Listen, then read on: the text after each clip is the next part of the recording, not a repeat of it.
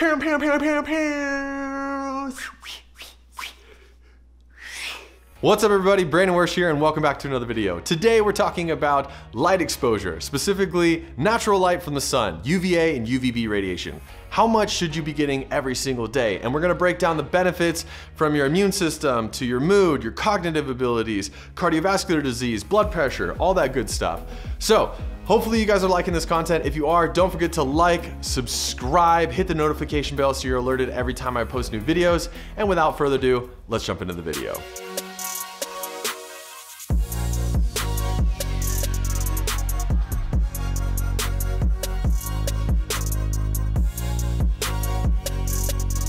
So first off, let's talk about the cognitive benefits that can be gained from getting exposure to sunlight first thing in the morning.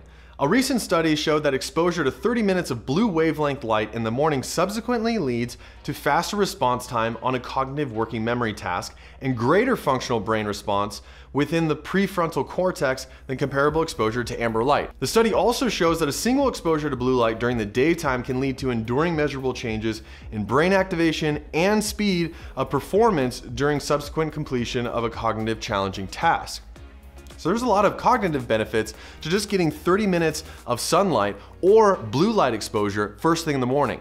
The reason why we know that is because our circadian rhythm is closely tied to light exposure. When we first wake up, it's critical that we get this light exposure not only on our eyes, but also our skin to be able to signal to our body, hey, we need to be awake, we need to be active. That's gonna release cortisol into your body. Cortisol getting demonized a lot for causing adrenal fatigue and all this stress and other problems, but cortisol is quintessential. It's like the natural cup of coffee that you get first thing in the morning.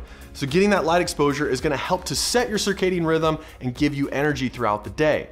The next study I'd like to show you is in regards to cardiovascular disease and blood pressure. An ecological study shows that the sun or ultraviolet exposure have inverse associations with blood pressure and cardiovascular disease. Although sunlight is the primary source of vitamin D, recent meta-analysis of clinical trials have not reported a beneficial effect from vitamin D supplementation on blood pressure or cardiovascular disease specifically. Sunlight may have beneficial effects independent of vitamin D. And the reason for this, and I'll pull up a figure here to kind of help explain this, is sunlight is activating on a lot of different pathways, like over 15 different pathways in our body, not just the production of vitamin D3 that most people tout. Oh, I need to get my vitamin D so I get out in the sun. There's a lot of physiological benefits to getting in the sun. Vitamin D is just one that we've kind of singled out. Now, this also points out the fact that vitamin D supplementation isn't as great as people might think. I even take vitamin D3 as a supplement during the winter time because I realize I'm indoors more and I'm not getting as much sun exposure. So we can measure serum blood levels and see that vitamin D levels do go up, but it doesn't seem to impact your risk of cardiovascular disease or change your blood pressure. So there are other benefits to supplementing with vitamin D, but it doesn't seem to affect those two. The next thing I want to share with you guys is how UVA and UVB light affects your circadian rhythm. If you guys didn't know, your circadian rhythm is your master regulator of time inside your body. It's what regulates day and night cycles and what hormones get released when. So by exposing yourself to light first thing in the morning, what you're doing is you're acting through your skin, which communicates to your brain that it's daytime and that we should release a certain set of hormones like cortisol. Cortisol gets released first thing in the morning, and it's like our natural cup of coffee. It's what upregulates our metabolism, kickstarts energy, and starts burning glucose to get us going and moving and active and cognitively sharp, right? Melatonin is our sleeping hormone. It's naturally supposed to be released when the sun goes down and night falls. Light impacts that circadian rhythm, if you guys didn't know. Exposing ourselves to devices late at night is gonna artificially send blue light into our eyes and our skin, which is gonna tell our body that it's still daytime, which is why you can sit up and binge watch Netflix until 2 o'clock in the morning and not feel tired. It's because you're artificially keeping your body awake. Just like by exposing yourself to sunlight first thing in the morning, you can actually kickstart your circadian rhythm. Tell it it's daytime, it's gonna release cortisol, and it does this through your HPA axis, your hypothalamic pituitary adrenal gland axis. These three glands are gonna make up a majority of what is called your endocrine system.